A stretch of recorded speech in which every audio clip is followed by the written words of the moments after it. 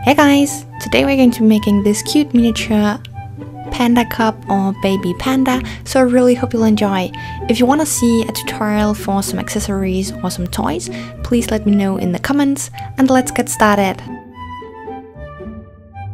The first thing I did was make an armature to help support the clay, and you can use any type of wire for this. I only made it so that it had the head and the front legs, because sometimes depending on the pose, it's a lot easier to add the clay and work with the clay without the armature underneath. I added tin foil to the head, which is going to save on clay but also give the clay a better grip. For the clay you can use any color you want because you can paint it after baking. A logical choice would be to use white, but since that is a bit more difficult to see on camera, I'm using this grayish tan color. You first want to add some clay on top of the tin foil, and then you want to start working on the snout. To begin with, it's really just a boxy looking lump of clay, and then after adding it to the head you can start shaping it and removing some of the excess to give it the right size. If you have any questions about the tools I'm using when sculpting, I do have a couple of basics videos on this channel if you search for doll making or doll sculpting tools.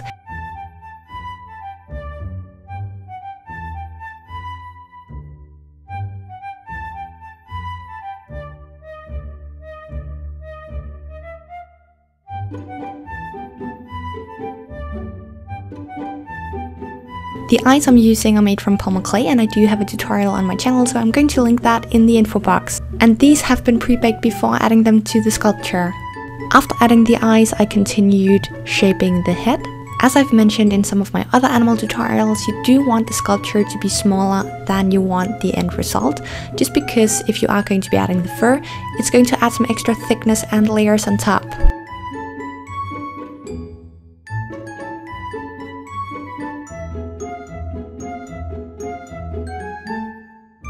Use a needle tool or pointy dotting tool to mark off the nose and the mouth. And then you also want to take some small strips of clay and add these around the eyes as eyelids.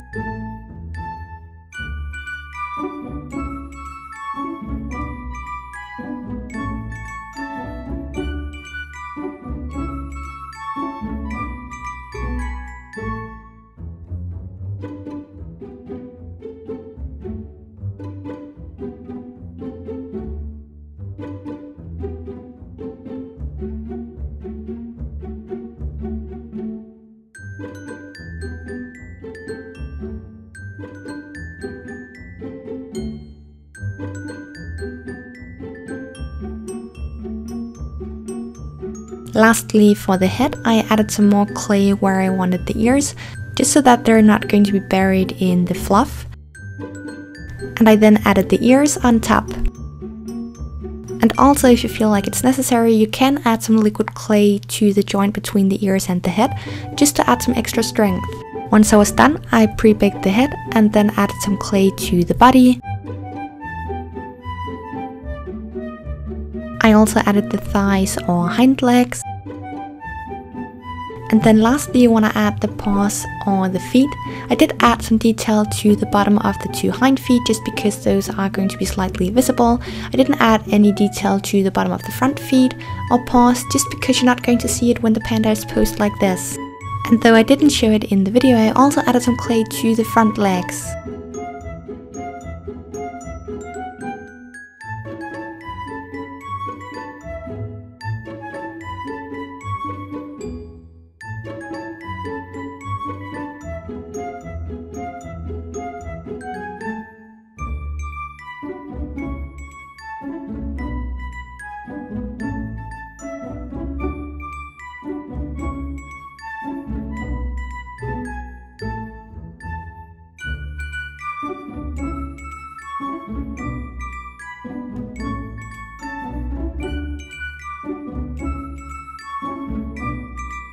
Use some off-white clay to make some claws and add these to all four paws.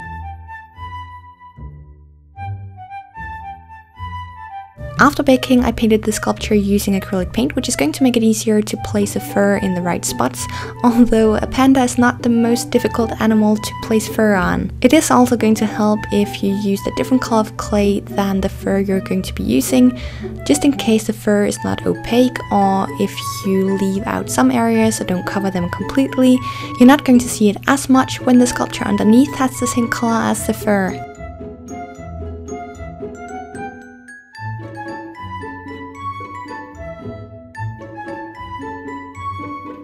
The fur I used for this project was black merino wool and then white angora, both of which are cruelty-free. If you have any questions about the fur and fibers I use in my videos, I do have a video on it which I'm going to link in the info box. In that video I also show the glue I used to attach the fur, if that's something you have questions about.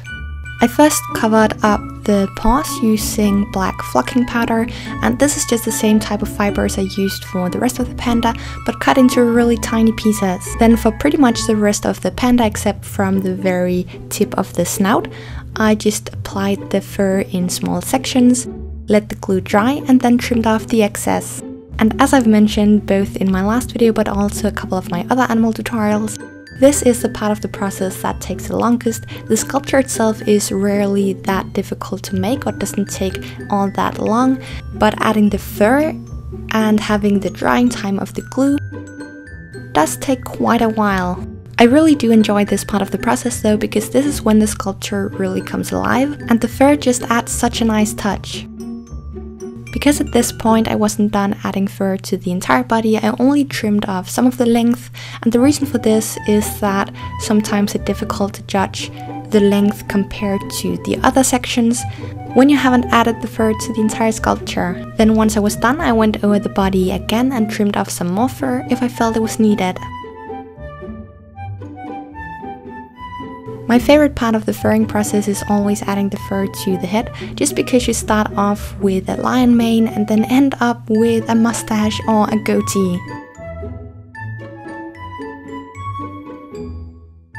At this point the panda is likely going to look pretty messy, so what I did was I took a few pieces of tape, then wrapped these around my fingers and used these to get rid of the excess.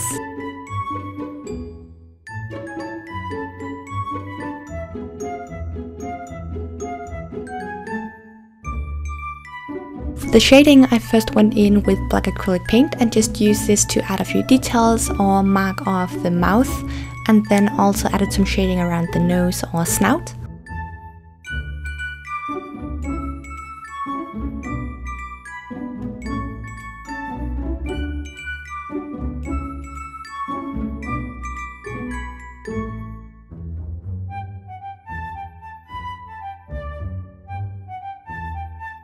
Next I went in with soft pastels. I first used a yellowy golden type of color, and this is just because pandas are very often not all that white. They do have some miscoloring, especially if they've been out playing, but the only really completely white and black pandas are the stuffed animals you see at toy shops. I also used a tiny bit of black pastel just to add some natural shadows.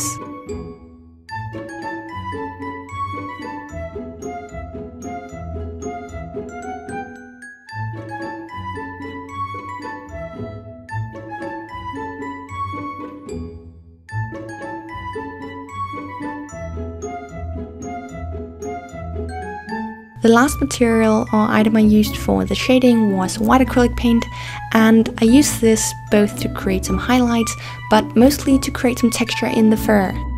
One of the questions I tend to get a lot when using acrylic paint on top of the fur is if this is going to make the fur less soft, and technically it does act kind of like a hairspray, so it is going to make the fur a bit more stiff. But these are not really meant to be used as a plushie or something you would pet a lot, so it's not really a big deal. At this point I also added some fur to create a tail. I didn't create a proper tail just because the panda is sitting and is going to be covering it up, but I also felt kind of bad leaving the panda with no tail at all. Once you're done adding the shading, you can finish off with a layer of fixative to protect the pastel. Then seal the eyes with a glass glaze, and you're done.